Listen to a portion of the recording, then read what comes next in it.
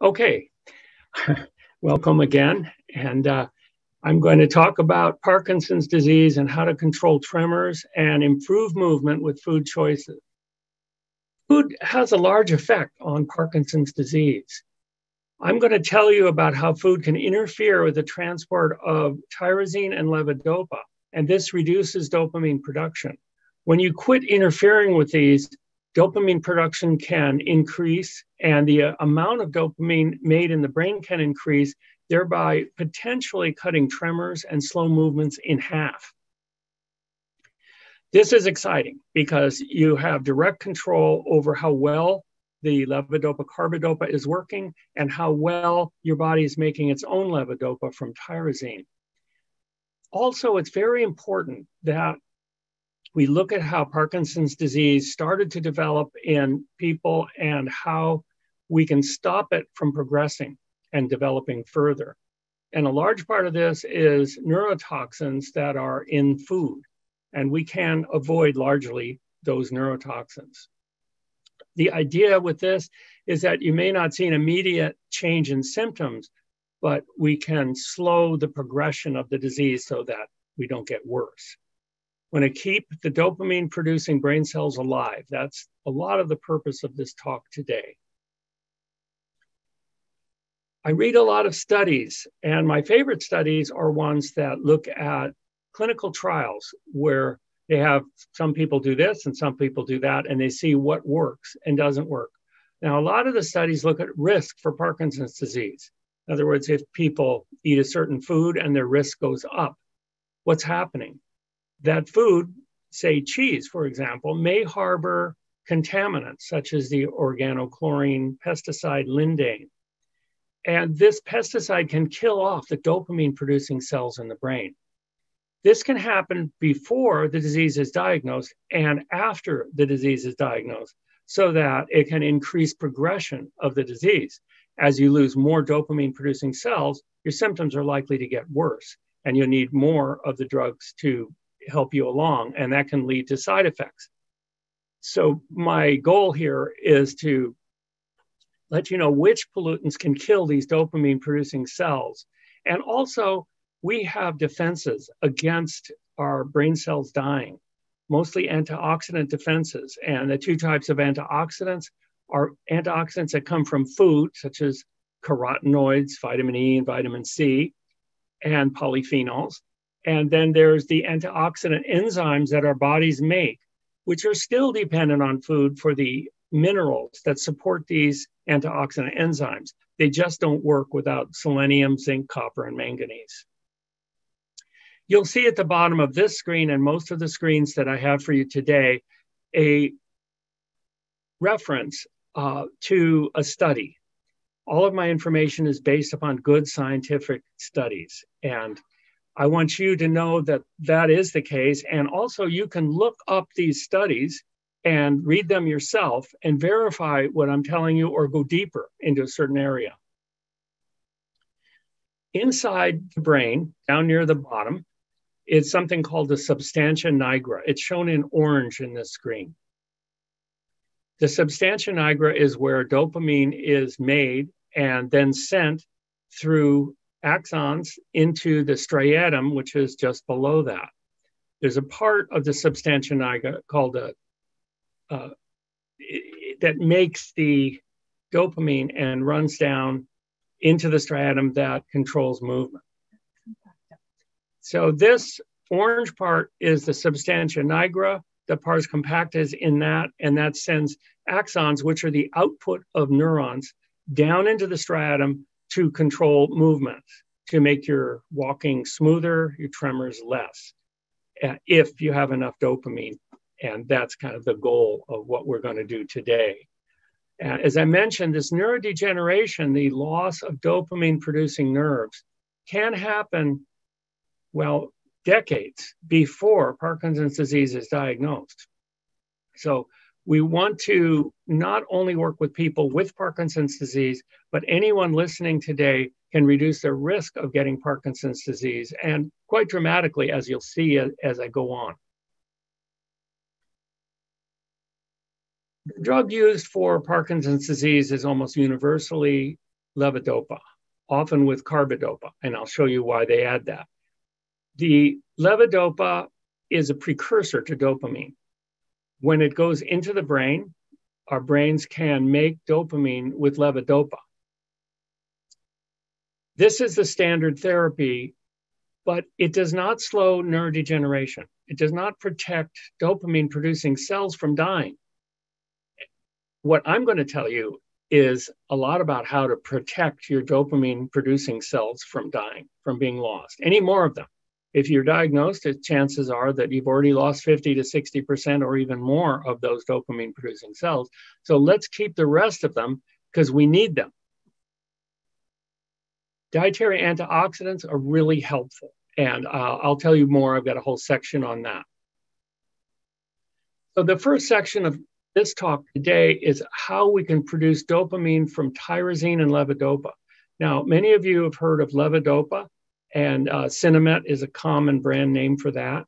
Tyrosine is an essential amino acid that's found in food, in protein foods. All foods have some protein and some more than others. But tyrosine is one of the essential amino acids. There are 8 essential amino acids for adults. And we can make our own levodopa with tyrosine if conditions are right. On screen here, you'll see my Parkinson's disease dietary regulation of dopamine book. That's available on my website below, drsteveblake.com. Also, my wife, Catherine Blake, has written a book, Parkinson's Disease Cookbook.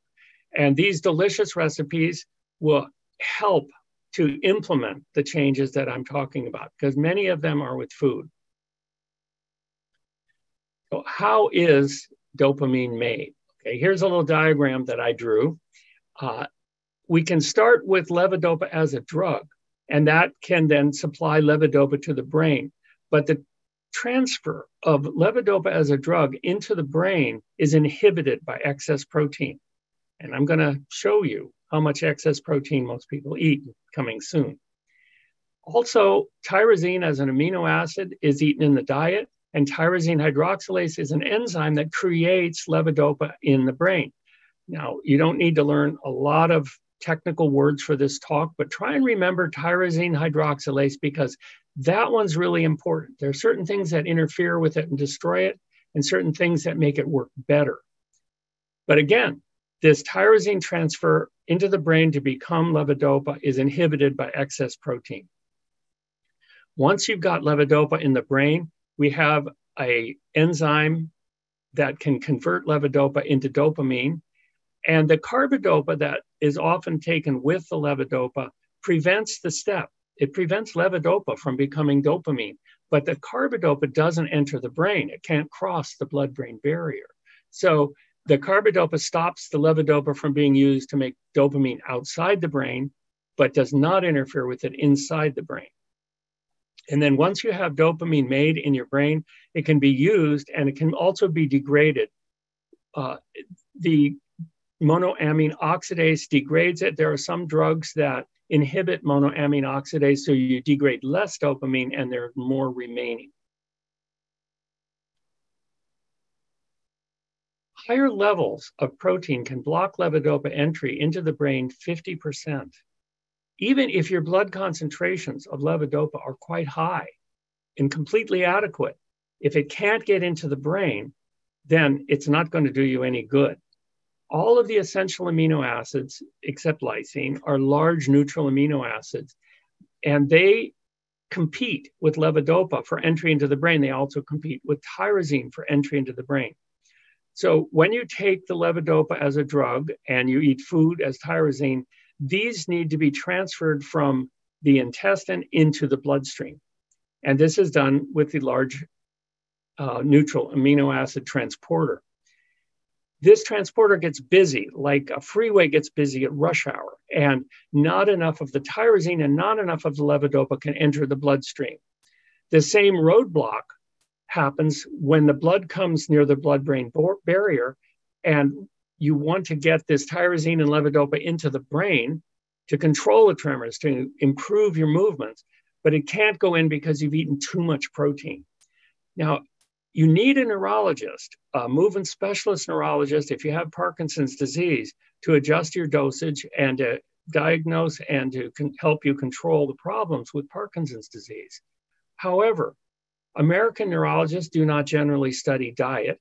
They do not generally study amino acids and protein.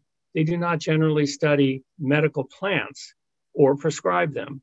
So what I'm going to tell you today is in addition to what your neurologist may tell you, and feel free to discuss this with your neurologist, anything that I may say. One interesting thing is in the studies that I look at where they lower protein and people's movements become better, most of these studies, they have to actually reduce the levodopa dose because people don't need as much levodopa if they're not getting excessive protein. Isn't that interesting? Now, everyone talks about protein as if it's something we really need and we need more of.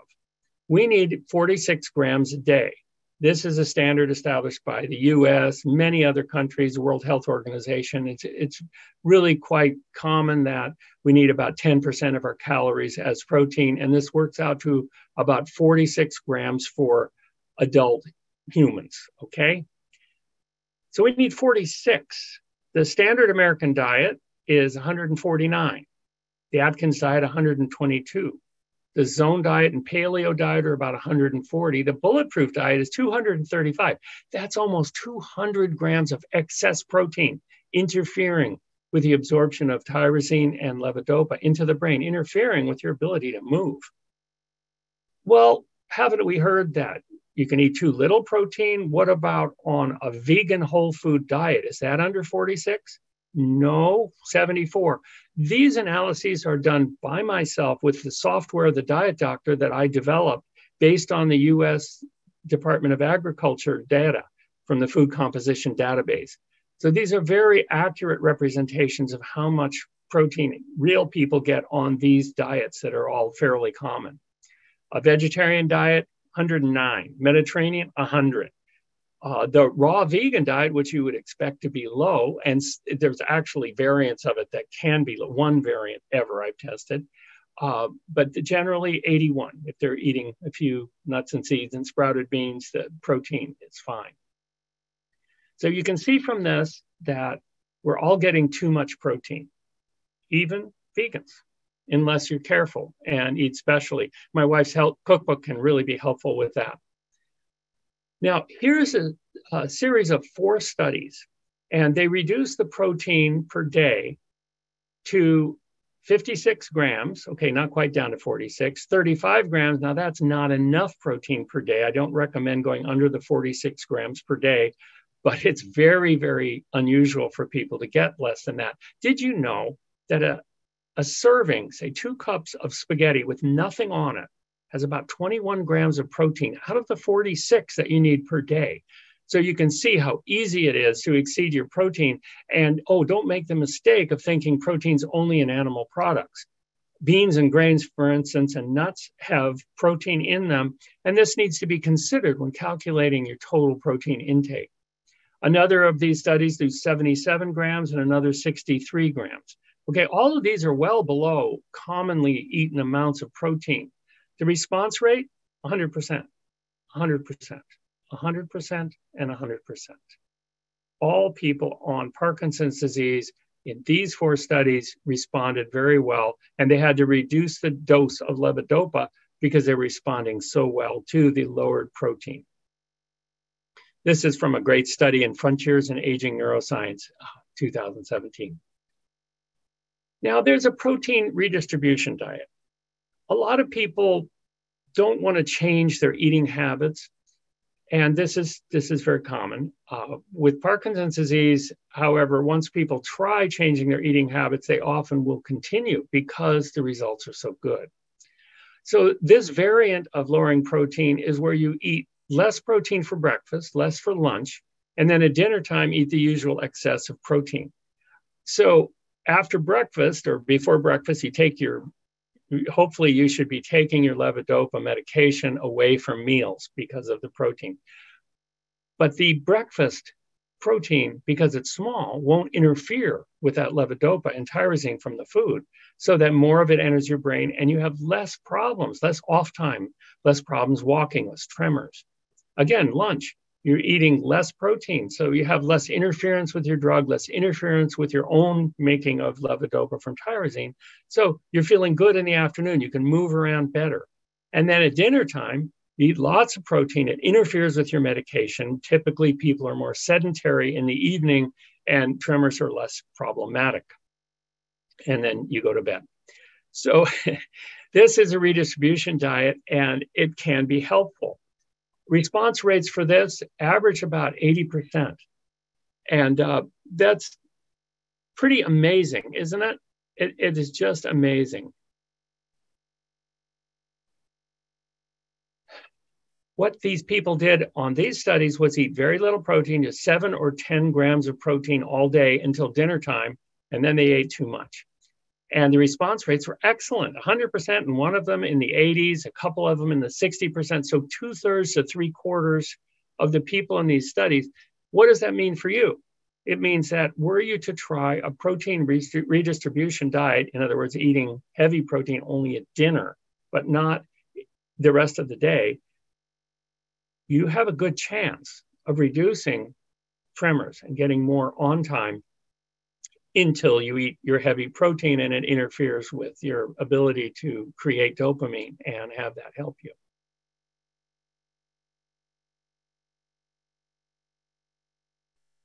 This is a fascinating study done by Luciana Baroni in Italy. She had already worked with these patients and gotten their protein down to 67 grams per day, which, as you can remember from my graph, that's below any of the diets that I showed you. 67 is already lower than most people are going to eat on almost any diet. And then during the study, she reduced the protein down to 49 grams per day. Remember, that's more than the 46 grams needed. So it's adequate. It's not a low protein diet. It's an adequate protein diet, but not excessive.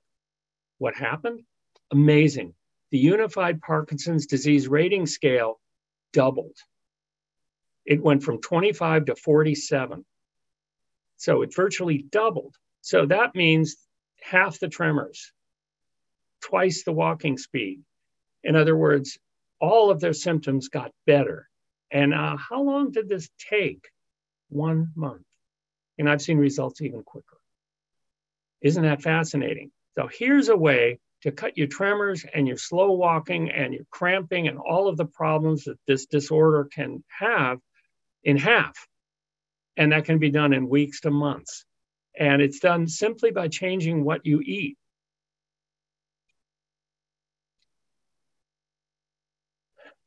This study looked at plant diets reported in the prestigious journal Neurology. The plant diet helped after only 1 week. Both tyrosine and levodopa were more effectively absorbed and transported into the brain to increase dopamine production. They did need to reduce the drug levodopa, Cinemet in the study, because there was less needed. And as you may know, if you get excesses of levodopa as a drug, then that can cause side effects such as dyskinesia, which are kind of erratic, rapid movements that are not too controllable. So this, if you do start eating less protein, you may want to work with your neurologist and, let them know that you may be needing less frequency of levodopa and perhaps less dosage of levodopa, and see if you can get the go-ahead to adjust that. Well, fluctuations in symptoms in this were less too. Fluctuations are, for people who aren't familiar with this, if you take your medication, say in the morning, and then a couple hours after breakfast, the medication starts wearing off before you take the next one, and you're experiencing symptoms again. This is called a fluctuation or an off time. And the fluctuations were reduced with this plant-based diet. One of the reasons why that was reduced is because of fiber. The plant fiber slows the absorption of the amino acid tyrosine and the drug levodopa, so that it's gradually put into the bloodstream, gradually put into the brain, and you make dopamine over a longer period of time. And this smooths out the fluctuations.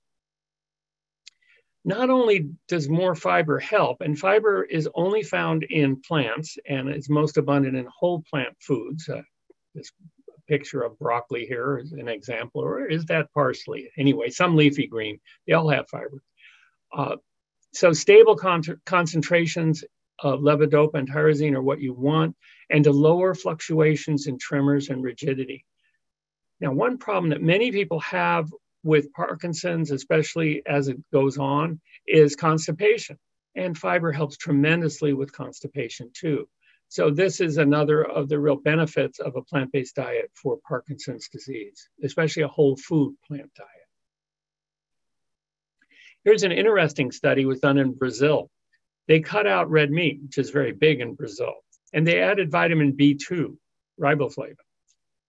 Motor skills improved 50% in the first 3 months and then up to 60% in 6 months. That's a tremendous improvement, isn't it? They did use some vitamin B2, not a huge dose, a reasonable amount.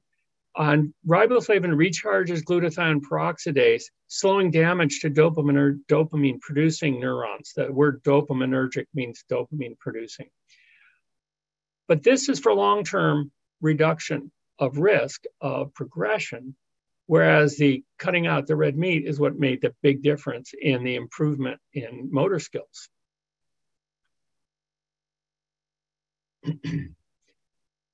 Red meat can kill neurons through oxidation and glycation. And I'll talk more about this as we go on. When you fry or broil or barbecue meat or chicken or fish, and you produce damaging advanced glycation end products. These are also found in aged cheese. Also, you find oxidized cholesterol. Oxidized cholesterol is also found in red meat and pork and chicken and fish. And oxidized cholesterol is found too in cheese. And oxidized proteins too. They did find when looking at people with Parkinson's disease that these advanced glycation end products, AGE here, were higher, 1.5 times higher in Parkinson's disease. And this is not a good idea because this creates inflammation and oxidative destruction of dopamine-producing cells.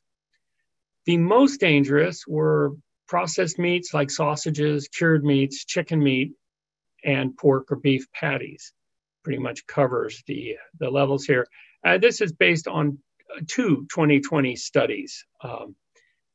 One is foods with potential pro-oxidant and antioxidant effects involved in Parkinson's disease, excellent.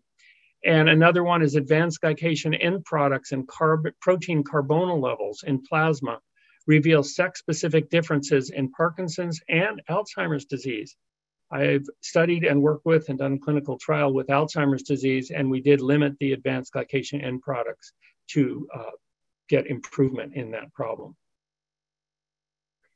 So which diet is going to be perfect for Parkinson's disease? I recommend my wife's cookbook, Parkinson's Disease Cookbook. By the way, both of these books are available on my website, drsteveblake.com, for under $10 to make them available to you in ebook format. So I don't want price to be a problem for anyone. If you can't afford the $10, email me and I'll make sure you get a copy. I'm here to help you and to serve you. People in the later stages of Parkinson's disease often become too thin. Now, part of this is a tremendous amount of calories burned because of tense muscles. And tremors burn a lot of calories too. So people tend to be too thin, and a hearty diet is needed when people are needing this many calories. So for instance, we worked with a man called Gus, and his wife was feeding him bacon and eggs and hash browns for breakfast to bulk him up because he was too thin. And she was doing the best she knew for him. And we suggested that he change his diet and become more plant-based. Well, a month later, we saw him again, and we asked him if he changed his diet. Well, he only changed breakfast. He switched that breakfast over to oatmeal with avocados and berries, and I think he put almond milk in there too. So he was having a good, delicious breakfast that had a lot of calories and helped bulk him up, but it didn't have the protein levels or a lot of the contaminants that I'll talk about later. And so we asked his wife, how is he doing? And she said, well, he's improved about 25% both in movement and in thinking clarity. We said, how long did it take, with a change of diet before he noticed anything? She said, well, it wasn't until the next day. What do you think of that? That's quick results. Usually it takes up to a week, but he was obviously encountering huge problems with all that protein at breakfast, making his medication hardly work at all. I've heard many people say things like, well, I had a steak at dinner and my medication didn't work at all. You may have experienced something like that yourself. So limiting protein intake to the RDA, 46 grams a day, and that's from all sources, not just animal products, but the amount of protein in grains and beans and nuts needs to be accounted for too. It's a safe and effective strategy. And you can provide plenty of calories on a diet like this, but without the excess protein. And this is how I can help you. Your neurologist probably doesn't have time to explain this to you, and your neurologist probably hasn't studied food as much as I have. Will people change their diet? I work with people with various problems. People are at high risk for heart disease. If you suggest that they change their diet, they often don't change it because they're not getting any symptoms until the heart attack kills them. But with Parkinson's disease and with arthritis, when people change their diet, they notice life-changing differences. So Parkinson's patients can experience almost immediate relief within a week or a month from their motor symptoms and thinking difficulties. This makes dietary changes more acceptable. We worked with a wonderful man who was in his late 70s when we met him, and he'd had Parkinson's disease for 35 years. And he was a professor and loved to putter around in his carpentry shop, but hadn't been able to even go into his carpentry shop for 10 years because of his movement difficulties. And his wife reported, we plan to continue the diet, and it has been helpful to discover that it's not as hard to do as we anticipated. There's nothing like good results to keep us motivated. Made us feel really good that he was doing better. He was back in his carpentry shop doing little projects and tinkering around. His hands were calm enough to do that. And this guy was on medications every hour of the day, several different ones. But they were working instead of not working. I want to mention a bean called Mukuna Purians. This bean naturally contains levodopa, the same levodopa that's in cinnamon. It does not contain carbidopa, though. It's a bean that has been used throughout the centuries and throughout the world to help control the problems with Parkinson's disease. One study used Mukuna on 60 Parkinson's disease patients for 12 weeks. The Mukuna patients did twice as well on their Unified Parkinson's Disease Rating Scale and twice as well on the Hoehn and Yarn scale. These are the two scales that we use to determine how people are doing. But they had to take 7.5 gram doses of this bean powder every day. That's about a quarter cup, or looked at another way, 48 capsules. So if they're taking it 4 times a day, that's 12 capsules of this bean powder at a time.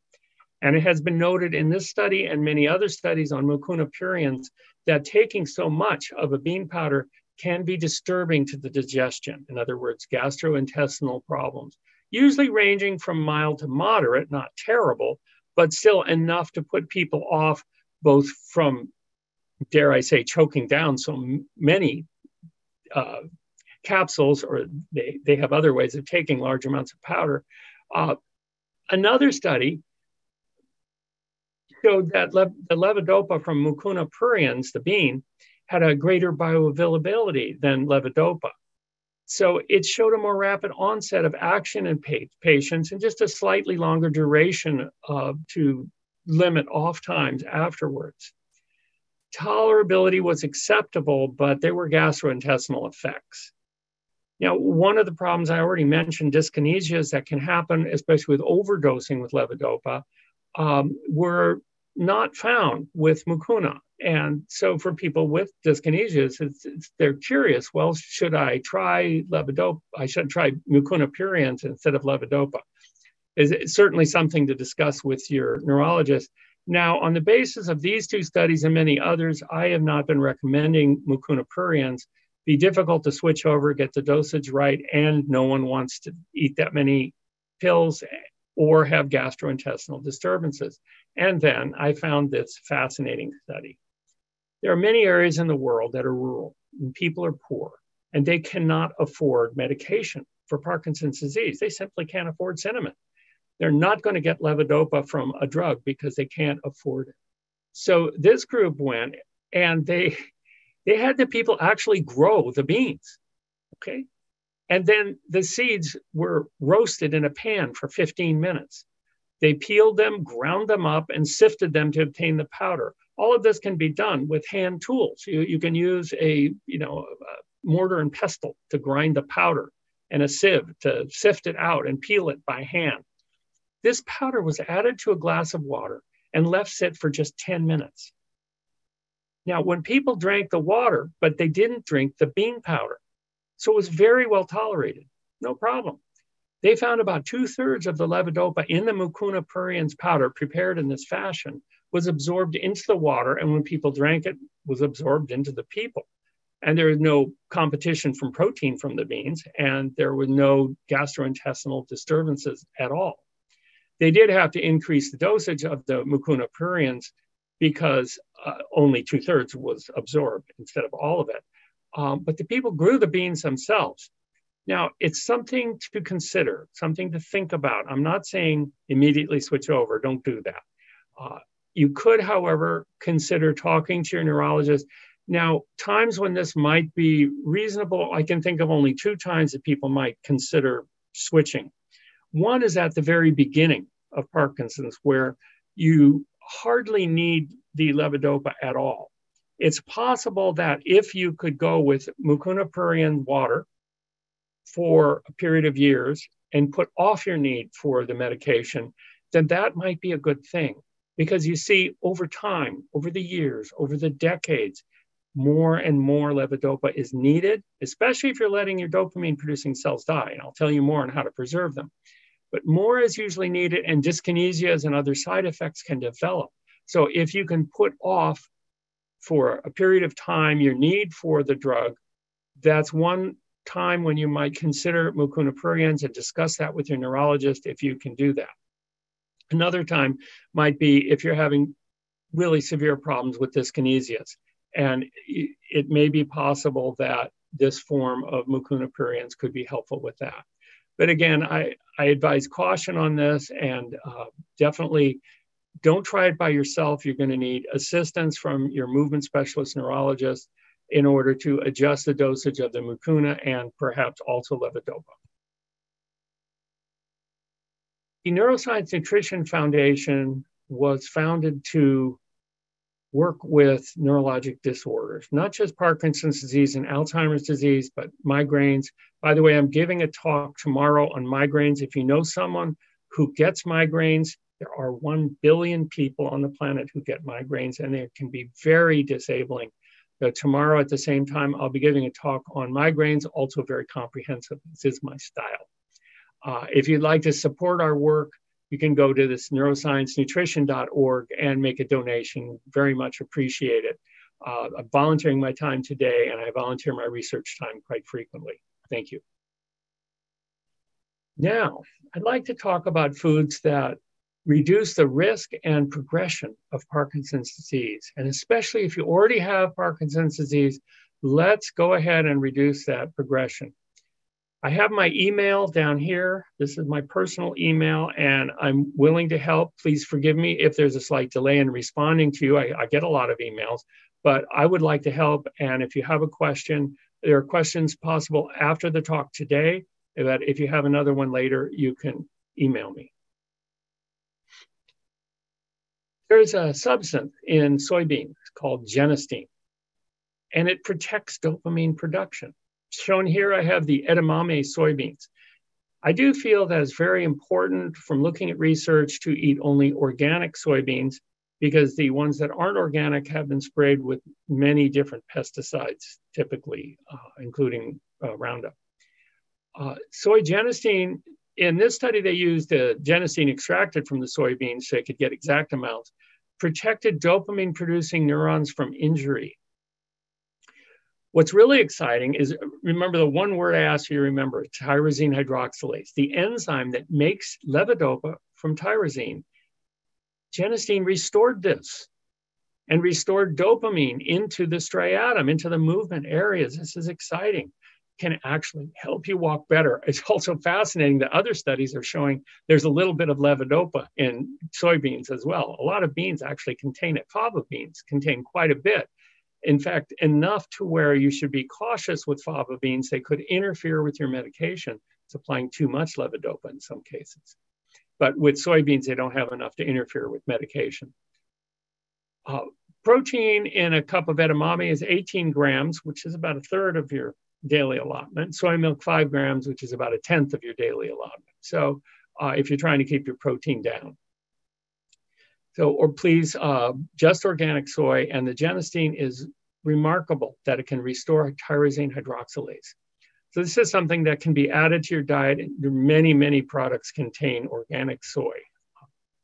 Soy milk is one of the easiest, and I know that some of the people we work with are resistant to drinking soy milk until they discover the Silk brand chocolate soy milk, and then they get very enthusiastic about it. Here's another common food that contains sesamin. Sesamin is a heat-activated antioxidant found in sesame seeds, tahini, which is made from sesame seeds. It has a dopamine-enhancing effect. It increases the biosynthesis of tyrosine hydroxylase so that we can more readily convert tyrosine into levodopa. Remember, this is happening for all of us, with or without Parkinson's disease. We're constantly making tyrosine into levodopa, levodopa into dopamine, and using the dopamine to move smoothly. Now, sesamin did more than improve the synthesis of tyrosine hydroxylase and the synthesis of dopamine. It also caused a decrease in oxidative stress. It increased superoxide dismutase, which is one of the key enzymes that we use to protect our brain cells from death. And they're also the 3 minerals that make superoxide dismutase work: manganese, copper, and zinc. And sesame seeds have an anti-inflammatory action. So as you see, the side effects from some of these plant components can be quite positive instead of the adverse side effects that we sometimes see with drugs.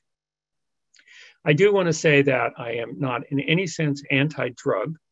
I am a co-author of Mosby's Drug Guide for Nurses, for example, and have studied drugs as much as I can and try to keep up with all the new drugs, although it's virtually impossible. Carotenoids are the colorful components in plant foods. When you see foods that are orange or yellow especially, they may contain alpha carotene, beta carotene, lycopene. There are really quite a list of carotenoids in foods. Carotenoids are fat-soluble antioxidants. So they're able to protect the fatty membrane of brain cells from death. Those people with Parkinson's disease in this study who had more carotenoids had fewer symptoms. They found that higher levels of carotenoids can reduce both the risk of and the progression of Parkinson's disease. So bottom line, eat plenty of organic fruits and vegetables. And the more colorful they are, the better. By the way, green vegetables, even though they're not yellow or orange, contain quite a bit of carotenoids, which is masked by the green chlorophyll pigment. They're there. Another component of plant food is flavonoids, and found only in plants. Flavonoids are a subclass of polyphenols, and they can reduce the risk and progression. This study was done and looked at over 130, well, it's a little under 130,000 people, 129,617 to be exact. 21 years they studied them. And those people who were consuming more flavonoids reduced their risk of developing Parkinson's disease 40%. What foods have these wonderful flavonoids? Berries, apples, oranges, green beans, onions, other fruit, other vegetables have these protective flavonoids.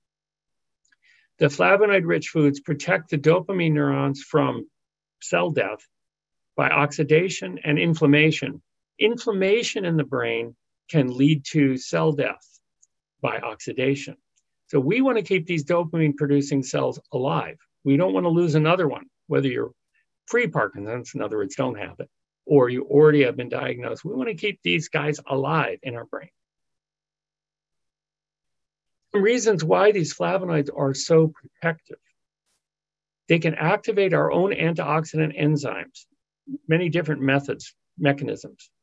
They protect cell membranes from disruption, especially the carotenoids. They help keep dopamine-producing brain cells alive. That's the key here. And they can restore energy in the brain. A lot of times, the dopamine-producing cells die because of a lack of energy, because of problems with oxidation in the mitochondria, the tiny energy factories that make energy in cells. Also, the flavonoids inhibit inflammation, which reduces the oxidative damage and death of the brain cells. You can find more on this in my book, Parkinson's Disease, Dietary Production of Dopamine, at www.drsteveblake.com. Kind of easy to remember. Now, berries are especially protective. They use an extract prepared from blueberries, grapeseed, hibiscus, black currants, and mulberry. And these extracts are really rich in anthocyanins and proanthocyanidins. These are both polyphenols that are highly anti-inflammatory. The anthocyanins can actually get through the blood-brain barrier into the brain and guard our brain cells from inflammation and cell death. The blueberry and grapeseed extracts rescued dopamine-producing cells that were in danger of cell death. I like that. They rescued them. Okay, so they were just about to die, but people ate a bunch of berries. I eat berries every day. I do recommend organic berries because in the case of berries, the insecticides are often sprayed right on the berry, which is different than, say, a potato, where it's usually sprayed on the surface and the potatoes below. Now, here's something very interesting.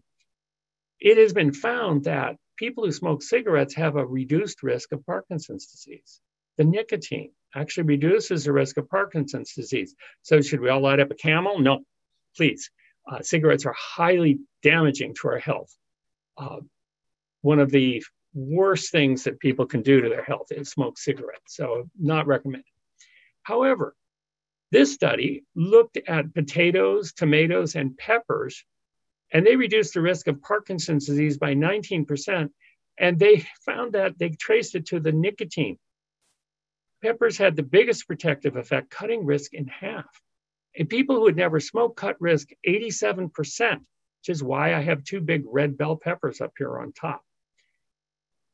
We're thinking that stimulation of nicotine receptors may be what's protecting these dopamine-producing cells and reducing the risk and progression of Parkinson's disease. So once again, bell peppers are on the top 10 list of foods sprayed with insecticide. So you want to get the organic ones, please. They can be any color, but the red ones are delicious. I'm now going to tell you about a medical plant, actually a root called ashwagandha. Ashwagandha has been used and studied in India for many, many centuries. It's also been studied by modern science. There are thousands of studies looking at ashwagandha and how it can help with many neurologic disorders and other problems too. I think that it's fascinating that the original meaning of the word ashwagandha translates to strong like horse. This root tends to help with stamina and strength. It is gentle. In the studies on it, I am not seeing contraindications, any adverse side effects, or any drug interactions either. It is a root that can actually be added to soups and stews. It can be made into teas, or it can be made into capsules and swallowed. It significantly increases dopamine production in brain cells and was found to alleviate gait disorders. The plant root has been shown to increase antioxidant enzymes. Glutathione peroxidase is one of our main antioxidant enzymes that are used in the brain and elsewhere, which is, by the way, dependent upon selenium, or it doesn't work. We have to get selenium in our diet somehow. It reduced damaging products of lipid peroxidation, such as malondialdehyde, in just 7 days of treatment. It may also promote neurite growth, which is fantastic because that means that neurites are the processes such as dendrites and axons that come out of the nerve cells. And if your axons to the striatum are growing back and staying healthy, then this is a very good thing for movements. Something to consider, I have known many people who have added ashwagandha to their program, and I have seen some improvement, and there are many studies looking at ashwagandha too. And I look forward to seeing more. It's more difficult to get good studies with a plant because there's no profit-based funding. Nobody's making a lot of money selling ashwagandha. The ashwagandha lobby just isn't really promoting this to the FDA. So but in other countries, they do use ashwagandha very heavily. And so there's some good research coming. Here's another common plant, licorice root.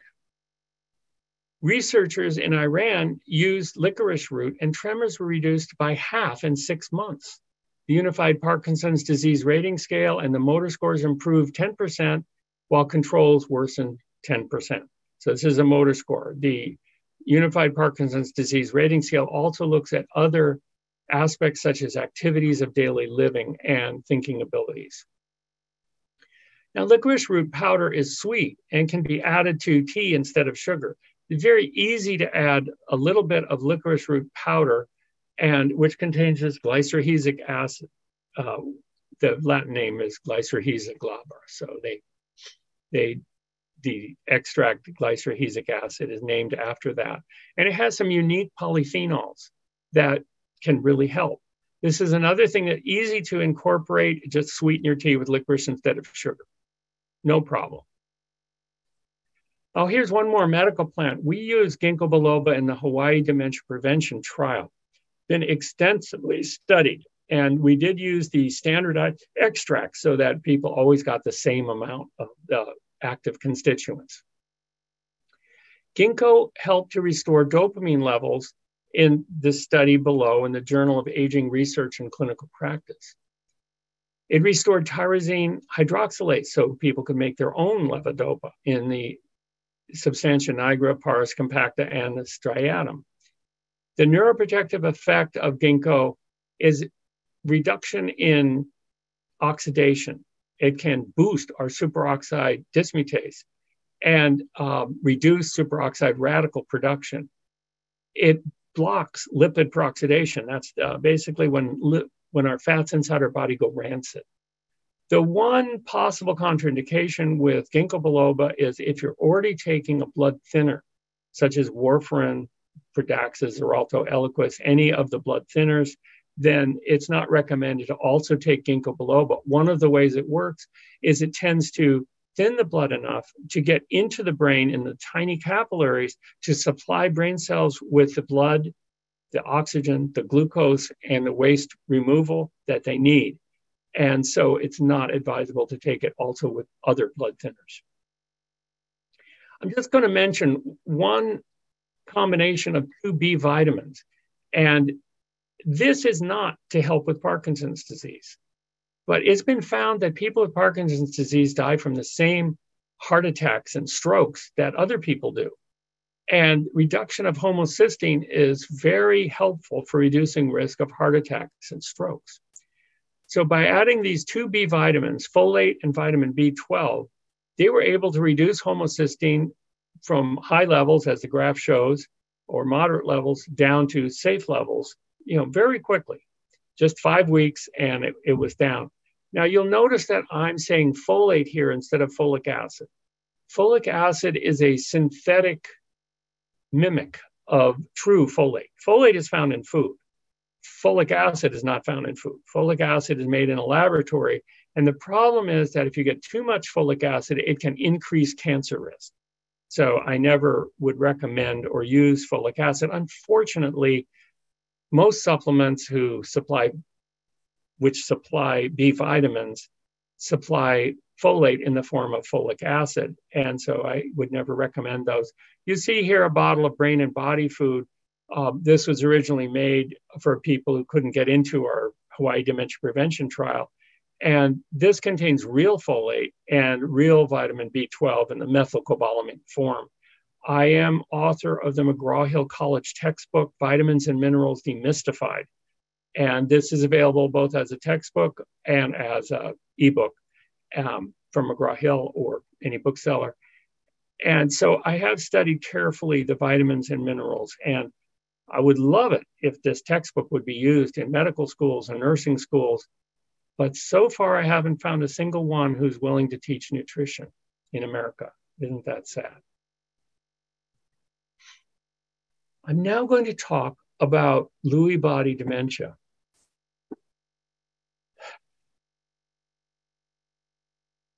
Lewy body dementia can be a problem in Parkinson's disease.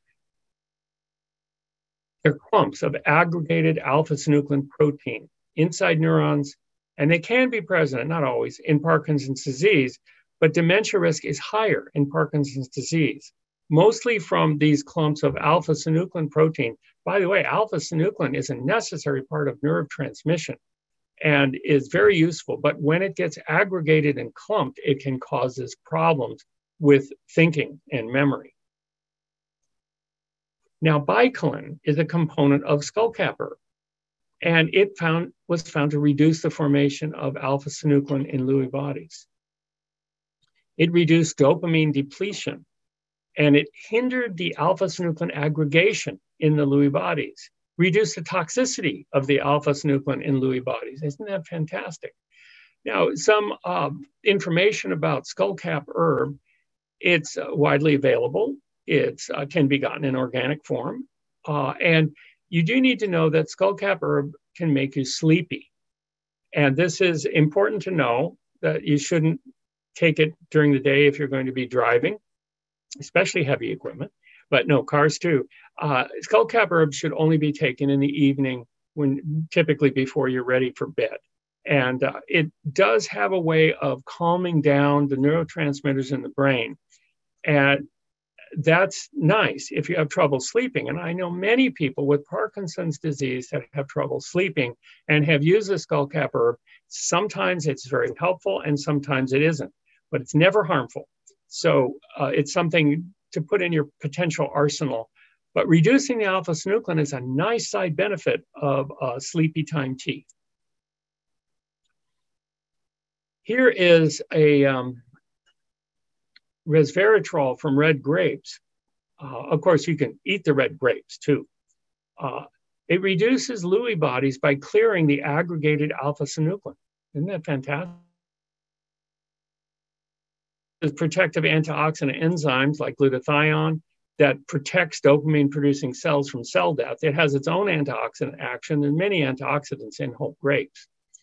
It also, the resveratrol protects mitochondria, sustaining energy production that can keep those dopamine-producing brain cells alive. I would recommend eating organic whole grapes to get your resveratrol rather than some extract, and it would be safer and healthier than drinking red wine. Now, here's a plant that many of you have heard of, turmeric. It decreases oxidative damage and Lewy bodies. It promotes the degradation of alpha-synuclein. The curcumin in turmeric is one of the curcuminoids that's most active, curcumin, can rescue dopamine-producing cells by reducing the oxidative damage to the mitochondria. Remember, I talked about that. The energy-producing factories, our mitochondria, can get damaged, and then that can lead to cell death, and turmeric helps to prevent this. Excellent study in the journal Antioxidants, Dietary Antioxidants and Parkinson's Disease, published 2020, if you're interested in learning more about this. Turmeric also showed a significant improvement in motor performance in this study down here. Now, this study was not a clinical trial, but was a simulated clinical trial, and so not as reliable as I'd like. But since turmeric is so anti-inflammatory and beneficial otherwise, I did look at this study, and it did cause a significant improvement in motor performance, which could be useful. Black tea and green tea can reduce the toxicity of Lewy bodies. And what can you add to that to sweeten it? Well, how about a little bit of licorice? Tea reduced the toxicity of alpha-synuclein, so it didn't damage brain cells and cause problems with thinking. And tea has powerful antioxidants. We know the catechins in tea are powerful antioxidants, catechins, excuse me. They can reduce cell death in dopamine-producing cells. And in general, population studies have found that black tea and green tea can reduce the risk of Parkinson's disease 25 to 50%. It's a big reduction. Now, I want to talk in this section about inflammatory foods.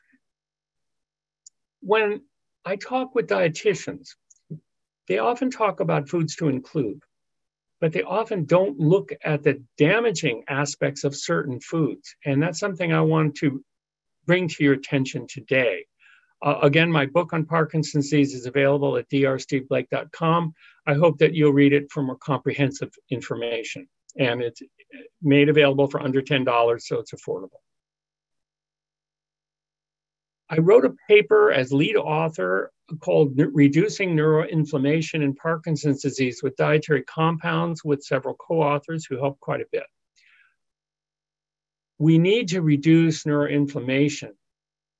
Emerging evidence indicates that chronic brain inflammation can lead to oxidation and death of dopamine-producing neurons in Parkinson's disease. This has been very well established. This paper is open source, and if you put the title in Google Scholar, you can download it immediately and read the whole thing. Of course, it's a little technical. Papers are supposed to be a little technical. They like big words.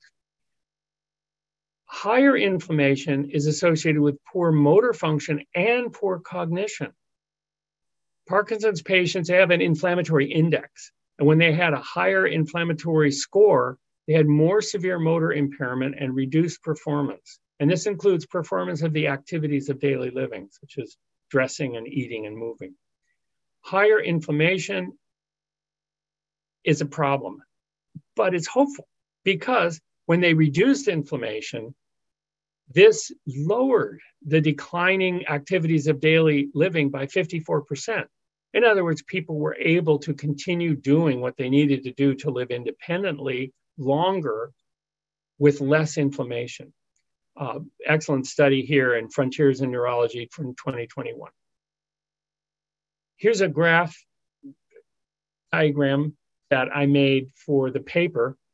Dietary components can reduce peripheral inflammation. But what I mean by peripheral inflammation is the inflammation in the bloodstream, in the whole body, not inside the brain or the central nervous system.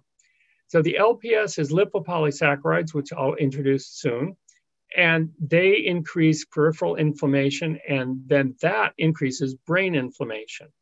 Arachidonic acid, only found in animal fat. I'll introduce that in a minute. AGEs, I mentioned advanced glycation end products, and I will also introduce those more in a minute. These all contribute to brain inflammation, which contributes to the degradation and the death of brain cells in Parkinson's disease. Now, misfolded alpha-synuclein also can contribute to brain inflammation, and I have shown you some good ways to reduce that, safe, well-researched ways. Brain inflammation, of course, leads to more production of cytokines. There are many cytokines that increase inflammation. These can activate microglia, or kind of police force of the brain, and then the microglia can make more cytokines, resulting in the loss of dopamine-producing neurons. Oxidation can also result in the loss of dopaminergic neurons. So you get more symptoms of Parkinson's disease.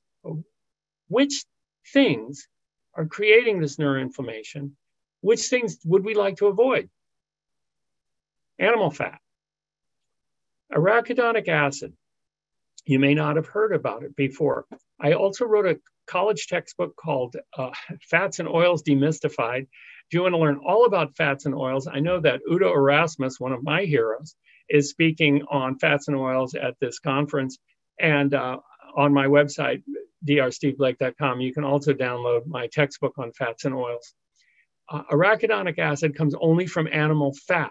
We make it ourselves as animals. We make arachidonic acid, but we make just the right amount, not the amount that would increase inflammation or any inflammation. But if you eat animal fat, then you do get excess arachidonic acid. This is processed by lipoxygenase enzymes to become hydroperoxyicosahexaenoic acid, one of my favorite words, and then inflammatory leukotrienes. These are powerful inflammatory agents. Arachidonic acid is blocked by aspirin, Advil, and many of the non-steroidal anti-inflammatory drugs. What if you didn't eat it? Then you wouldn't need the drugs to block the inflammation. This to me makes more sense than eating animal fat and then eating a bunch of drugs with side effects. Arachidonic acid has been shown to increase inflammation and program cell death in the midbrain, the area that dopamine is created. Arachidonic acid also increases the oxidation of dopamine, which can lead to cell death and of the dopamine-producing neurons. Here's another substance, lipopolysaccharide. When meat, poultry, fish, or milk is cooked, the bacteria are killed. This is necessary, or we die of botulism or some other horrible disease. The leftover membranes of these bacteria, gram-negative bacteria, very common type of harmful bacteria, are known as lipopolysaccharides. When they enter the body, they're known as endotoxins. And they play a huge role in the progressive neurodegeneration and Parkinson's disease. The lipopolysaccharides have been shown to enter the bloodstream of people who eat meat, chicken, or cheese, assisted by the excess saturated fatty acids in these products. They're an important trigger for Parkinson's disease. Lipopolysaccharides can increase oxidative stress, increasing inflammation. There's a direct role of blood lipopolysaccharides on the central nervous system. The central nervous system has surveillance cells in the blood-brain barrier called cluster of differentiation 14, normally just referred to as CD14. And there are receptors that detect that there is a bacterial infection. And when they see the endotoxins from the lipopolysaccharides, from the dead bacteria in the animals, they think there's an infection. So they ramp up the inflammation in the brain, increasing the death of neurons in the substantia nigra and the striatum that are necessary for movement. They increase inflammatory cytokines and Parkinson's disease.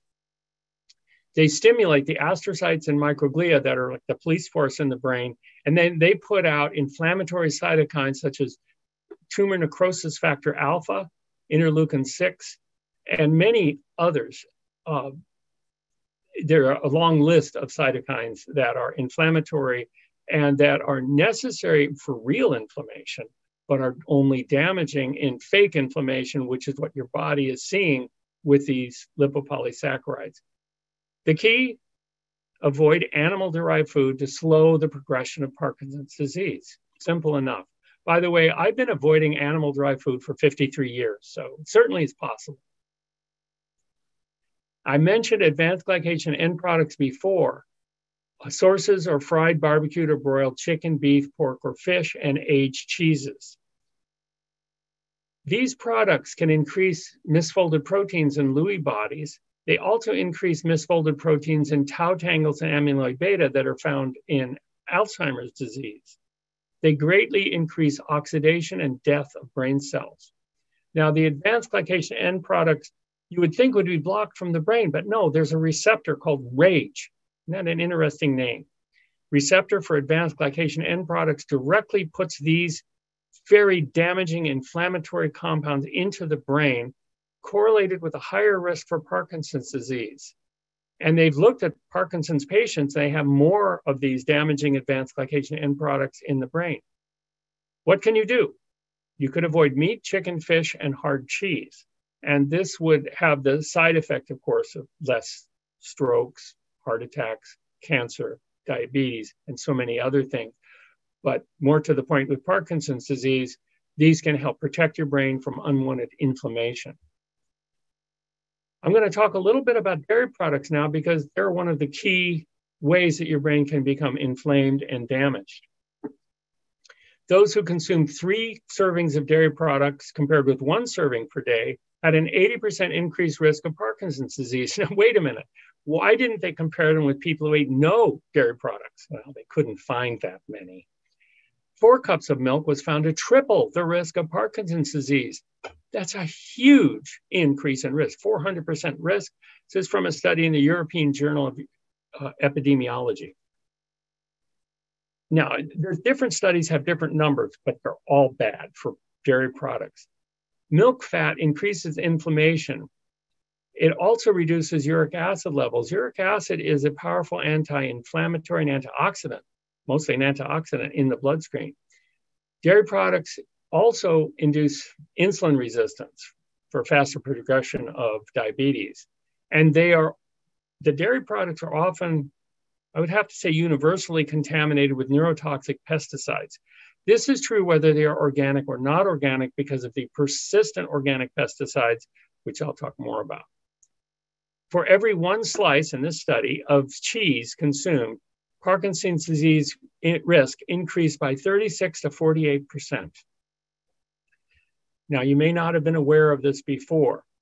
There are several studies quoted on this page, one in 2019, one in 2020.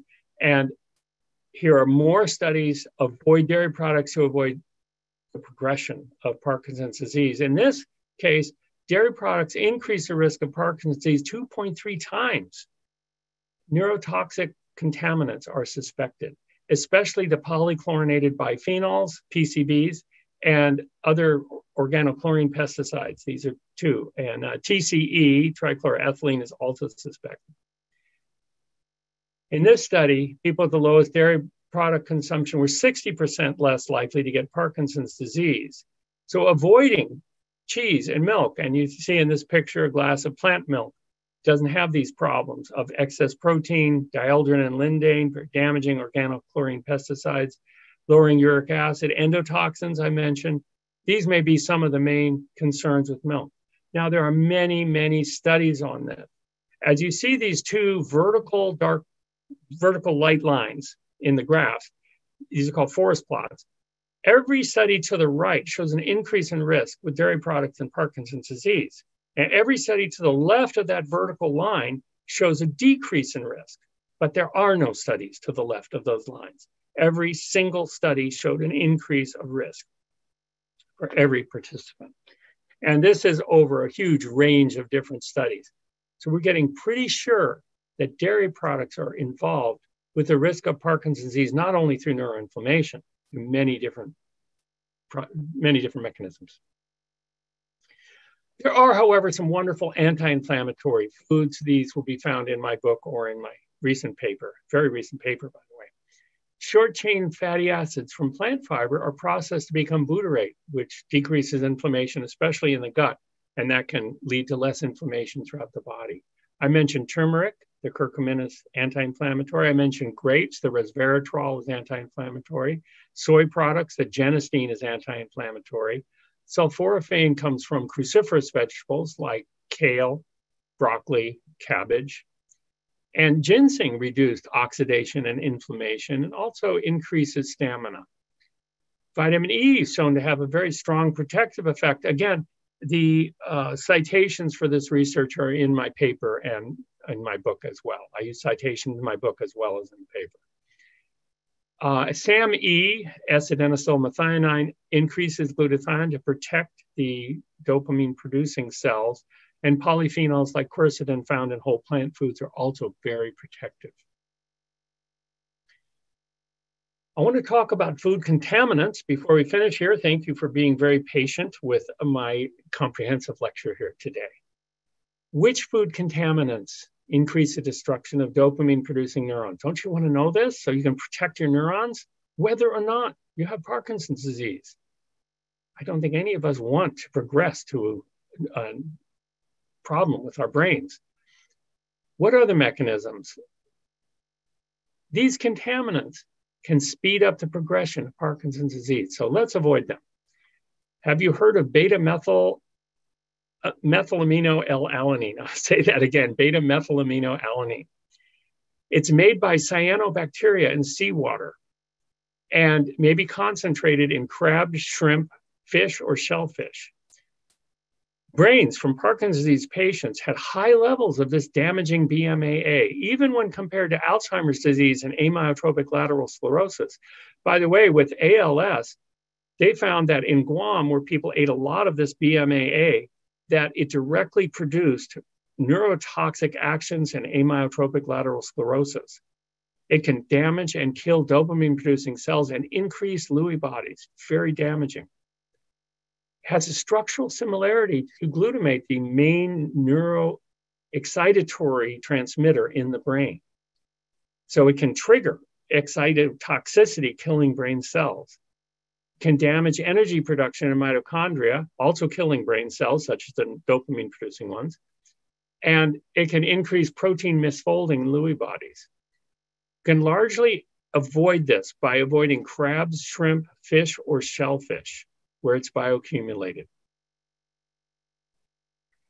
Now, harmine is another contaminant of food, usually in fermented foods. This graph shows that the Parkinson's patients with the lowest amount of harmine had more harmine than the highest amount of harmine in people without Parkinson's disease. This by itself is rather telling. Okay, people with Parkinson's disease have higher harmine levels. Harmine increases tremors.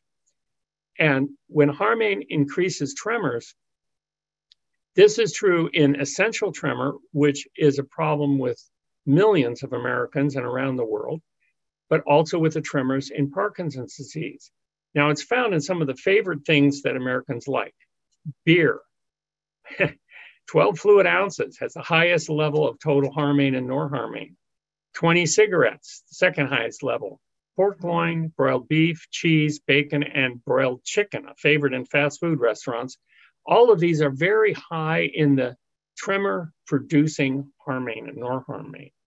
How could you possibly avoid tremors? Well, you could avoid these foods and cigarettes and beer. I certainly do.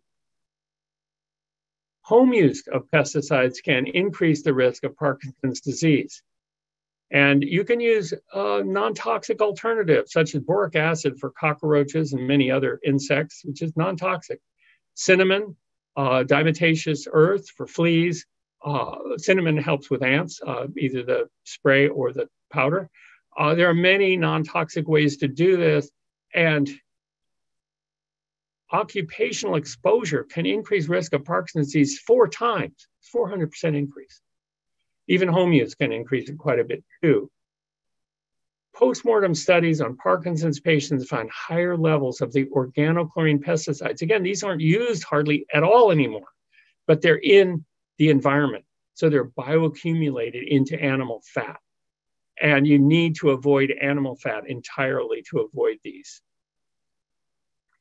More animal fat increased odds in this study in the Annals of Neurology over 5 times. You're eating animal fat at your own risk. And of course, animal fat is also associated with many other chronic diseases. This is obvious. But 5 times the odds risk of Parkinson's disease, I say avoid them. Now, they looked at lindane, which is one of the organochlorine pesticides. These are bioaccumulated in animal fat and then bioaccumulate again in brain fat in people. In Parkinson's disease, lindane was higher even than Alzheimer's disease and much higher than controls. Raised the risk of getting Parkinson's disease 4.39 times over normal risk. Typical sources: milk, eggs, and cheese. So I guess you're looking at an omelet here. There are many alternatives to omelets. My wife's cookbook has some just delicious breakfast alternatives, and I highly recommend that you find something else to eat that is not contaminated with lindane, which also has been linked very strongly to cancer. You could eat organic. Organic foods are now much more available and cheaper. Exposure to pesticides increased risk. This study looked at 46 studies, and the risk was higher of Parkinson's in all of the studies. 4 times, in some cases, even 5 times the risk where people are getting exposed to a lot of pesticides. Now, I want to talk about polychlorinated biphenyls, commonly known as PCBs. They're higher in the brains in Parkinson's disease. They can be avoided too, if you know where they are. They accumulate in the brain and disrupt dopamine. They damage cognitive function. But one of the big problems they have is they damage this tyrosine hydroxylase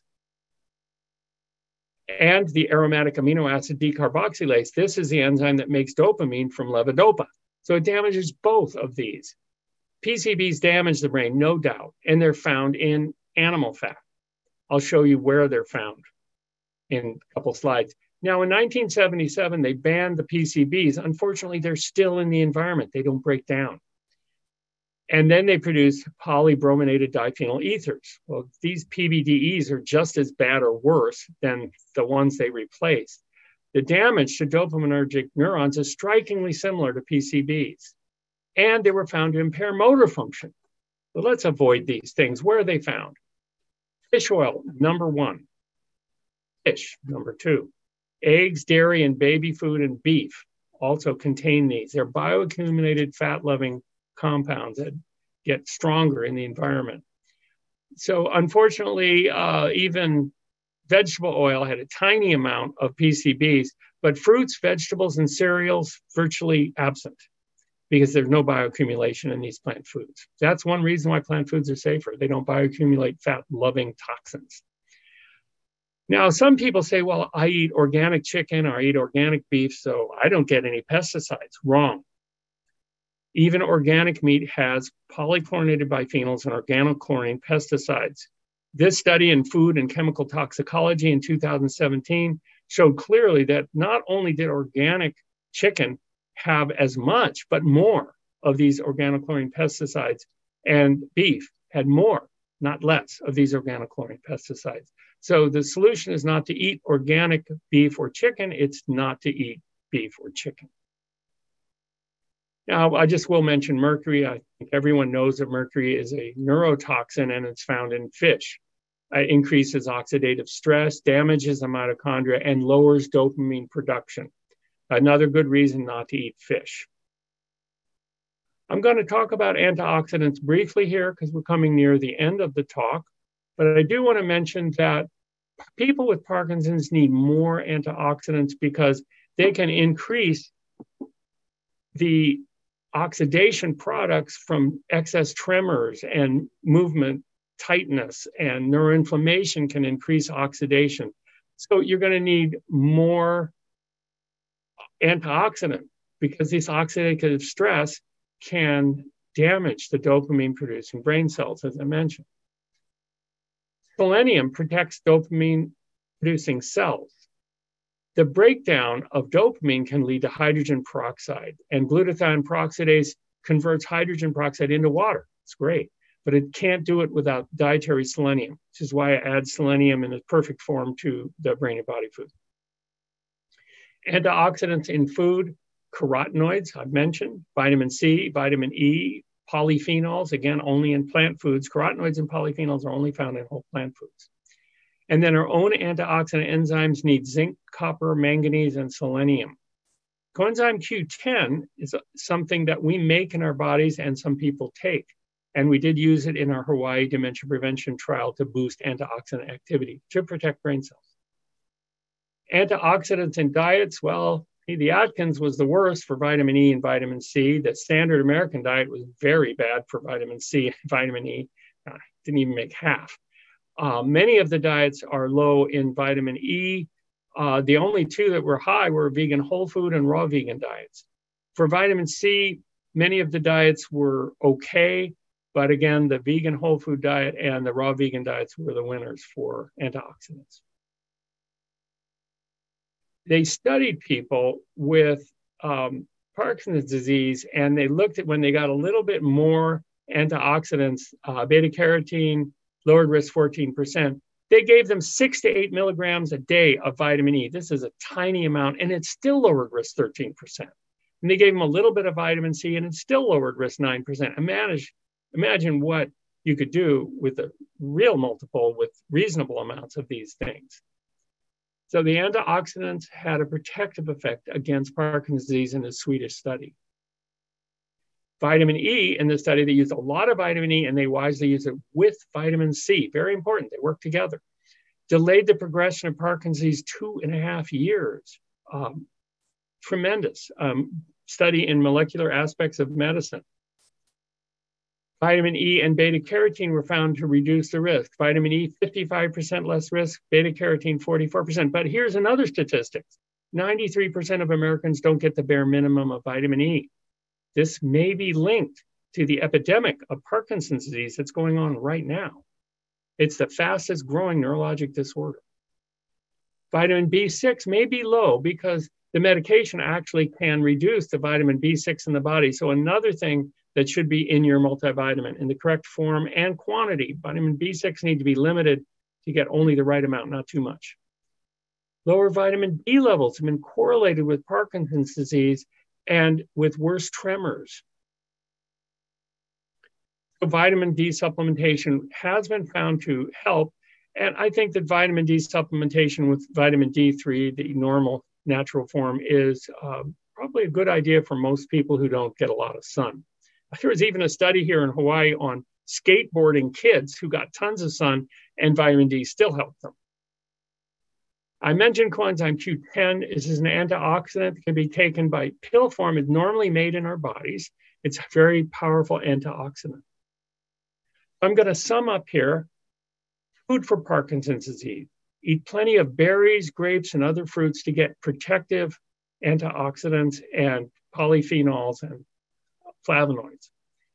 Increase bell peppers, organic, and organic kale and cabbage. Kale and cabbage have indole 3-carbinol and sulforaphane. These are powerfully protective. Increase sesame, tahini, and organic soy products to protect your ability to make your own levodopa, to add to the levodopa you may also be taking. Stay away from animal fats and animal protein. A friend of mine told me that they had cut down on the animal fats and animal proteins. They had their kids eat less of them.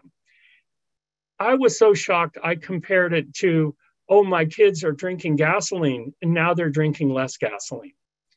I have to say, these are very damaging foods and the research is very conclusive. Buy organic foods to avoid pesticides. Here's my wife's book, Parkinson's Disease Cookbook, highly recommended. And you can find that at my website, drsteveblake.com. Antioxidants are crucial.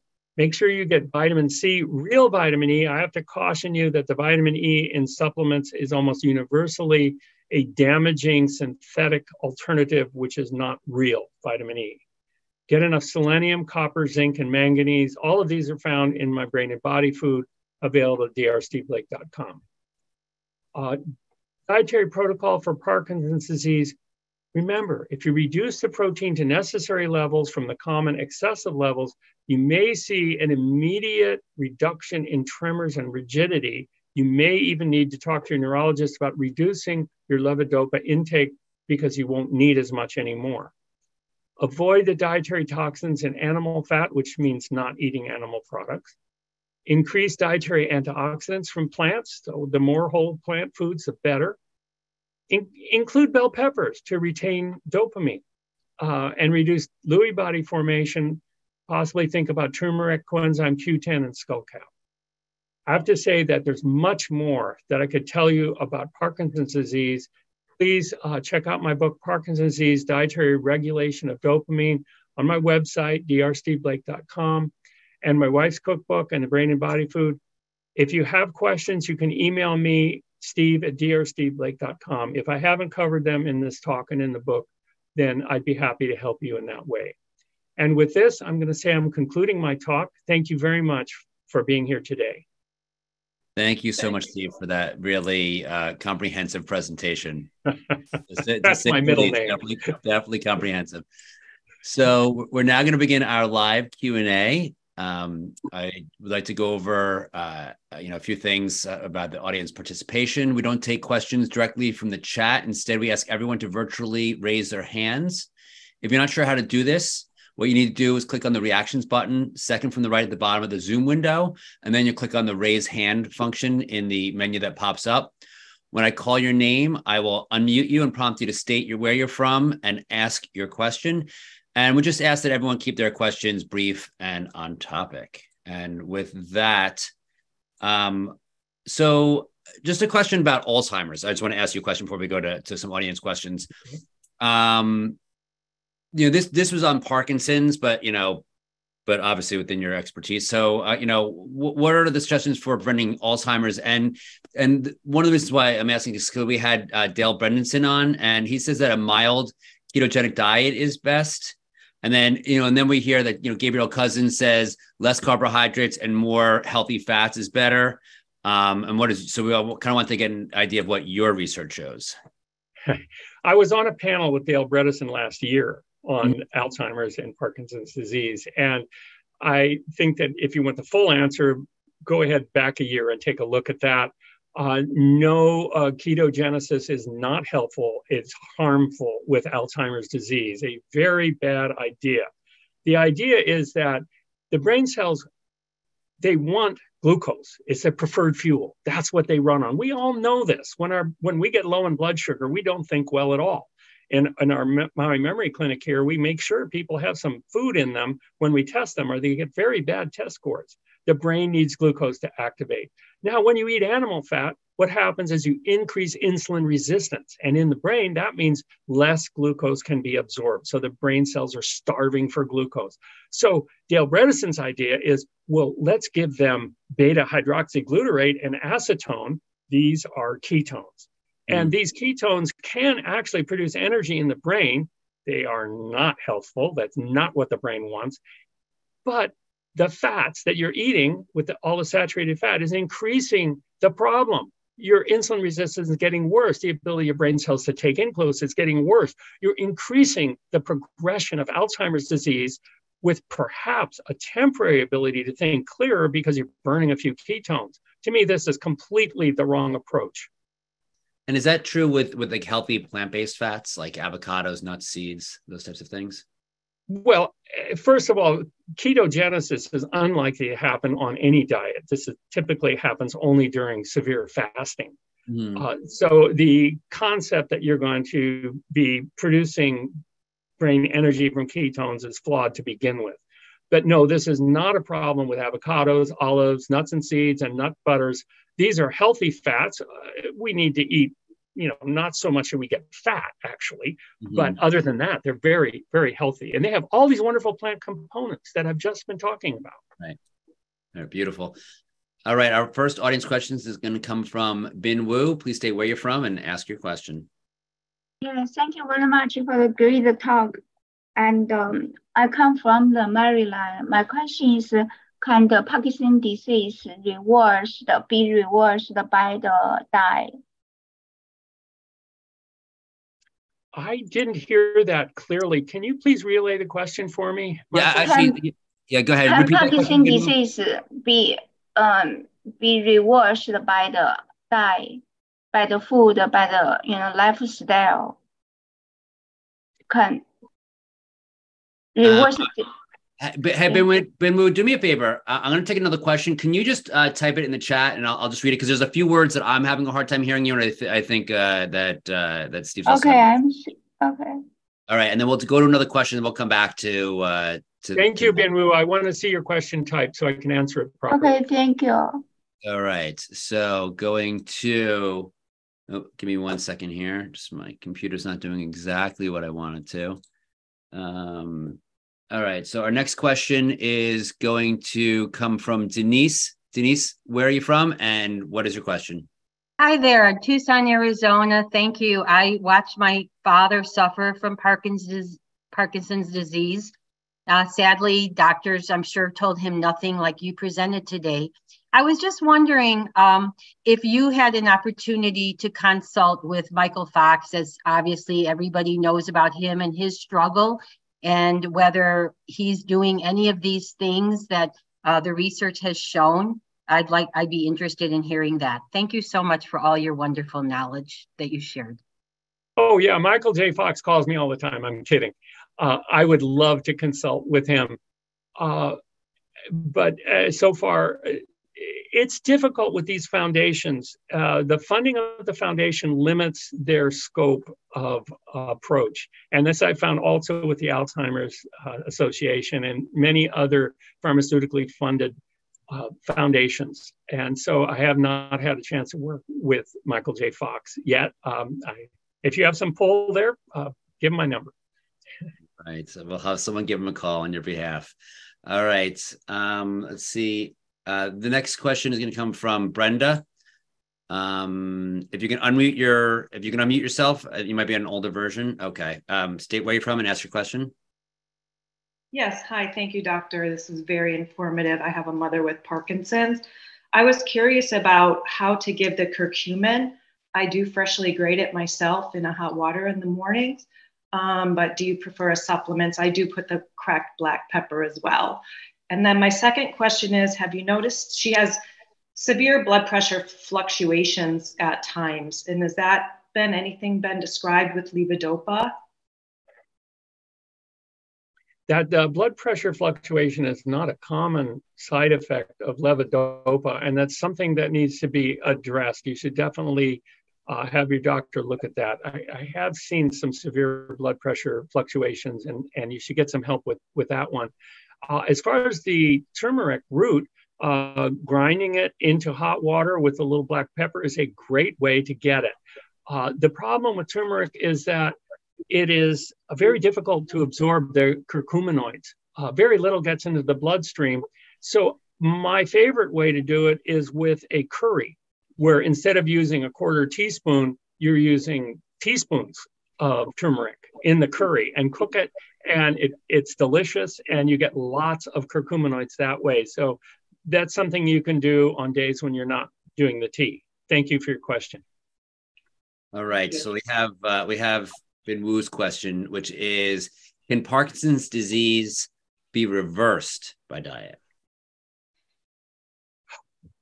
Yeah, well, this of course is what we would all like to think, but largely not true. I will talk about John.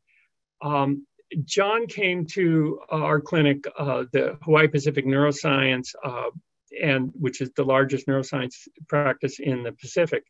And he saw an excellent movement special neurologist who diagnosed him with Parkinson's disease, early Parkinson's disease.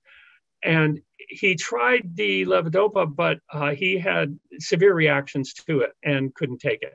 So he was sent to us, and we worked with him with diet, and he and his wife did a fantastic job of reversing his Parkinson's disease. And when we first saw him, he had resting tremors, his face was masked, his posture was stooped. He had all the classic problems of slow gait and so on with Parkinson's. And over a few months, he did get better. This is in very early Parkinson's disease. Once it's advanced more, it's much more difficult to reverse. Cutting the symptoms in half is what I've seen in most of the studies, and that's something we can hope for. But I would say only in the early stages can it actually be reversed. To my knowledge, I'd love to think that could happen more frequently. How common is it to catch it in the early stages as opposed to the later stages? Well, remember that at diagnosis, 50 to 60% of the dopamine producing cells are already gone. But I have to say that John, a year later, came to a Parkinson's Association conference on Oahu, where I was keynote speaker. And after they finished clapping for me, his wife said, "John, follow this program and hold up your hand, John." And he held up his hand, and there were no tremors, and he got vastly more applause than I did, and he deserved it. And his wife too, for following the program. So I have seen it occur, but it is difficult unless you're catching it early. Thank you. So kind of go back to the kind of the diet thing, a little bit into the ketosis world. Why is the keto diet so popular? Why do so many authors recommend it? And what does the evidence show? You hit on it in general, kind of that animal products are bad, but you could also do a plant-based version of a keto diet. What does the evidence show of why it's so bad? Well, the reason why it's recommended is because the people who are recommending it have not analyzed the keto diet for nutrients, clearly, unless they want to hurt people. Had they analyzed it for nutrients, they would see that the calcium intake on the keto diets is extremely low, we're talking 200 or 300 milligrams per day. And recommended for adults is 1,000 to 1,200. And if you're eating a lower protein plant diet, the minimum possible recommendation would be 800 milligrams per day, but they're only getting 200 or 300. And studies have shown more breaks, hip breaks, leg breaks, more osteoporosis in people who follow a keto diet. I think the reason people like a keto diet is because, like any diet that reduces calories, you can lose weight on it. But studies have shown that the weight loss is typically transient and not permanent at all. It doesn't come back. Looking at the other minerals, the magnesium is very low in this diet, and that's a big problem. Of course, it doesn't digest well. They try keto diets with children with epilepsy only after 3 different regimens of epileptic drugs have been tried, because they know that it is a desperate attempt to help with epilepsy. I know people say, oh, well, they use it for epileptic children. Only in desperation. If they're refractory to 3 different drug regimes, then they may institute it. Typically, the children can't take it. The gastrointestinal symptoms are awful. The diet's awful. It does not satisfy human requirements for nutrients in many, many ways. I have analyzed these diets, and I could go over the diet. It's amazing just how poorly the keto diet does with approximating the human need for nutrition. Just analyze your diet if you think a keto diet is good, and you'll find out it's not. It's that simple. Perfect. So what can we do to prevent memory loss and get back what we lost? Well, memory loss is, of course, a subject of my Hawaii dementia prevention trial that has been published, and as well as the book Nutrients for Memory, available on my website, drsteveblake.com, where I outline all of the things we did in the Hawaii dementia prevention trial that was quite successful, by the way. There is a scale, a memory scale, the mini mental state exam, that has 30 points possible. 25 to 30 is considered normal. 20 to 25, mild cognitive impairment, and under 20, getting into dementia. So we started with people in the 19, averaging 19 on that scale. And after 9 months, they were 27 in the normal range. And what we did in that trial, which lasted 9 months, was we used 12 nutrients and 4 dietary changes. And one of the dietary changes was to add berries, either blueberries, strawberries, or red grapes, a cup a day. That's something almost anyone can do. Organic is obviously preferred. We also added nuts and seeds. We used 1 ounce of ground walnuts and 1 ounce of ground sunflower seeds. The sunflower seeds contain the alpha tocopherol fraction of vitamin E, and the walnuts contain the gamma fraction of vitamin E. Together, they really protect the brain. We also had people lower their saturated fat, and that's one of the key components of reducing dementia, and less emphasized than it should be. Virtually all of the dementia has an aspect of vascular dementia, the clogging of the brain blood vessels from, say, keto diet, can we say? Any high saturated fat diet is going to clog blood vessels. This is just you can't have too much saturated fat in the diet. American Heart Association says under 6% of calories, about 12 grams per day. I quite agree. That is a safe level. By the way, when we eat a vegan, whole food, plant-based diet, I typically get 9 to 12 grams of saturated fat a day from the plants. And certainly about as far from keto as I can get.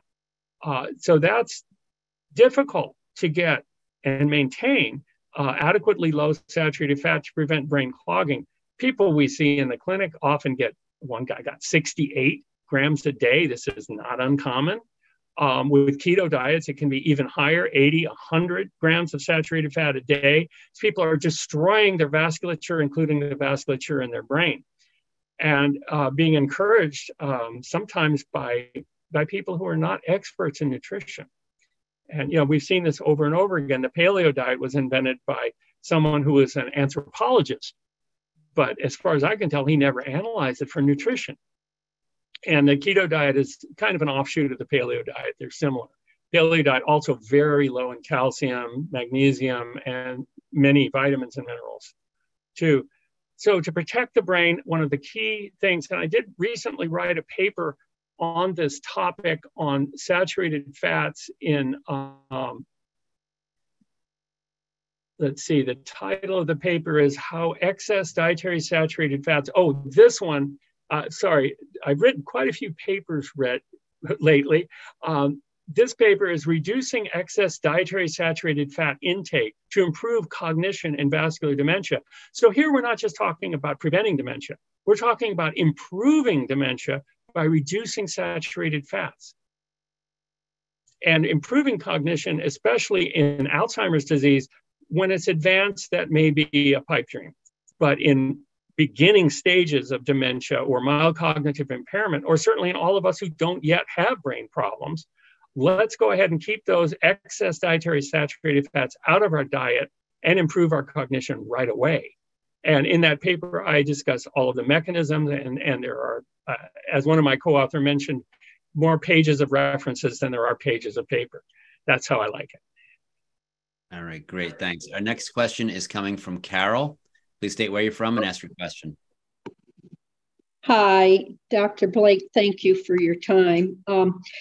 I need your memory loss stuff because I'm scribbling notes here and interested about the saturated fats because my short-term memory is terrible.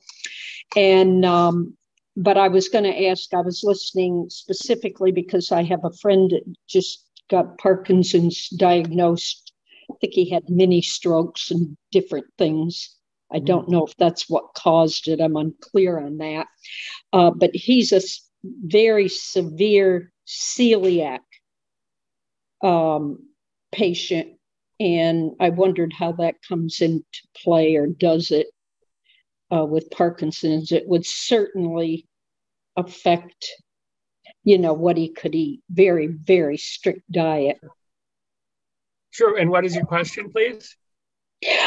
Just wondering, with my friend that has Parkinson's being a celiac, how that might affect the diet might affect his prognosis with the disease and following your protocol. Well, sure. With celiac disease, you have to avoid all sources of gluten. That's pretty obvious. And there are many grains that don't have gluten, and many beans and other things that don't have gluten. And in fact, it reminds me, one of the bizarre things about a keto diet is they don't allow beans. Why not? Their glycemic load is so low. They're really not blood sugar boosters at all. It always confused me. For your friend, if he wants to follow some of the things I've talked about today that are safe and may improve his Parkinson's disease, then he just needs to adapt it to stay away from all gluten sources, of course. Thank you. Thank you.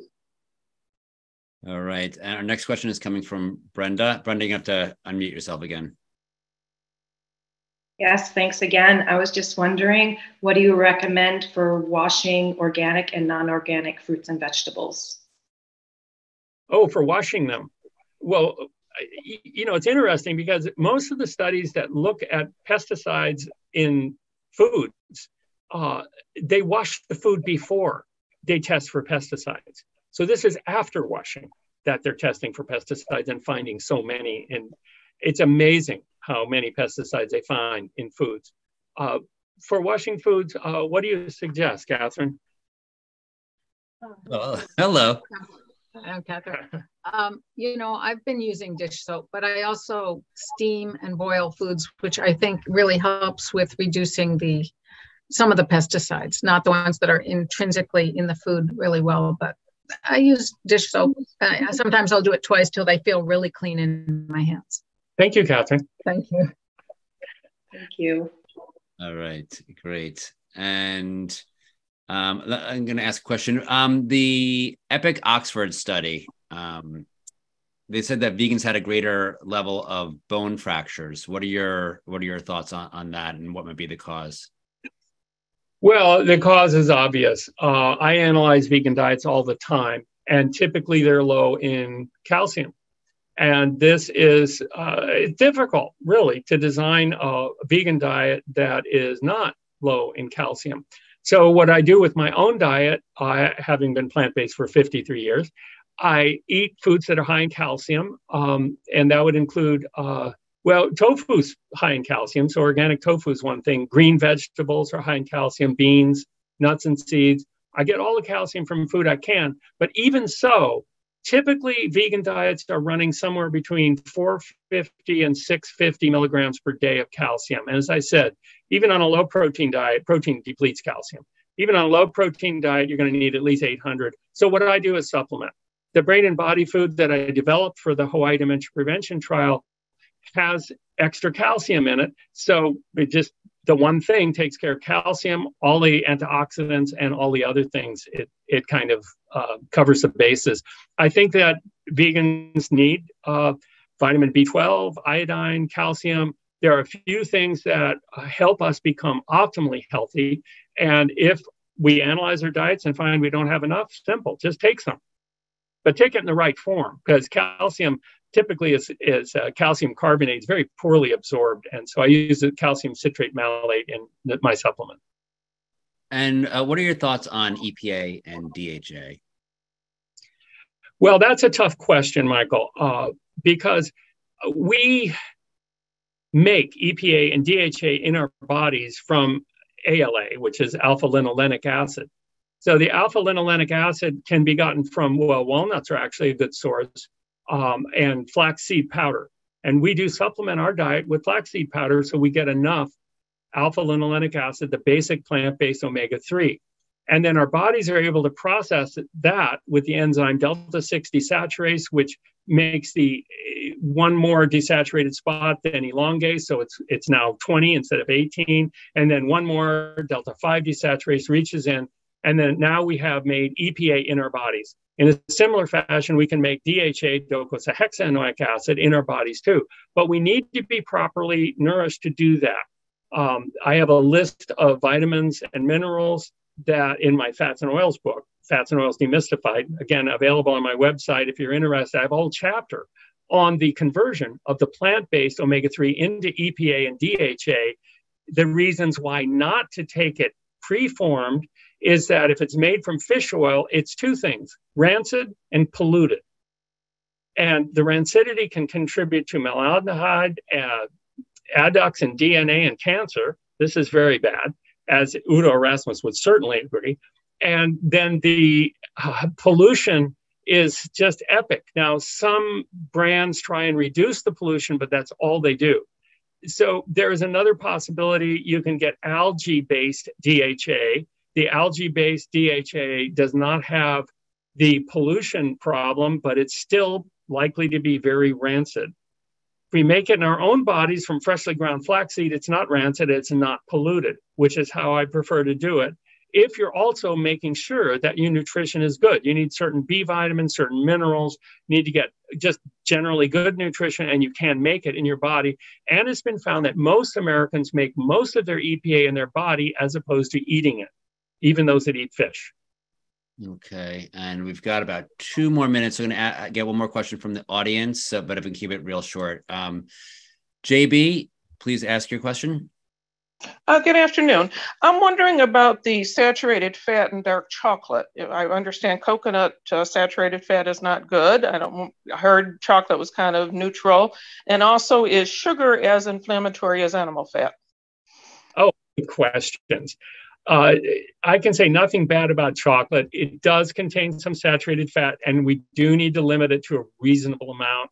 Of course, I like the dark chocolate, which doesn't have milk fat mixed in. And no, despite certain very prestigious doctors harping on the inflammatory potential of sugar, it doesn't touch arachidonic acid, lipopolysaccharides, or AGEs, or any of these other things are vastly more inflammatory than sugar. Of course, sugar needs to be taken in reasonable quantities and not that 12 teaspoons in a glass of soda. Too much is too much. But inflammation, no. And I have not seen research that shows why they're saying that.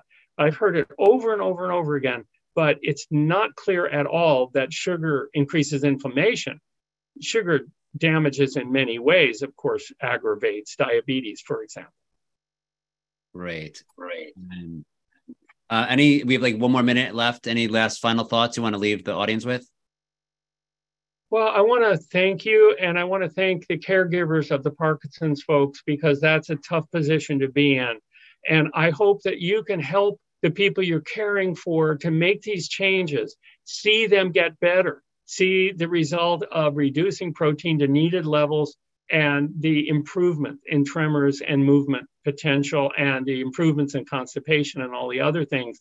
So my goal is to make your life as caretakers easier, and of course, the life of people with Parkinson's easier. And that's why I'm volunteering here today. Thank you. Great. Thank you so much. So much really great information. Let's please unmute the audience. Thank you very much. Thank you so much. Thank you. You're so kind. Really good. So thorough. I watch a lot of your video.